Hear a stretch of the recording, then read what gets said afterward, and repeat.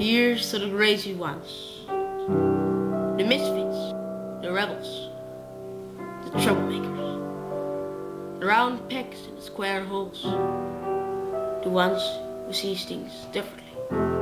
They're not fond of rules and they have no respect for status quo.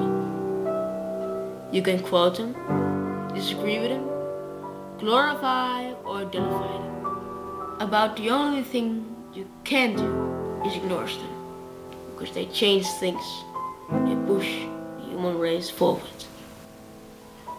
While some may see them as crazy ones, we see genius. Because the people who are rich enough to think they can change Haarlem are the ones who do.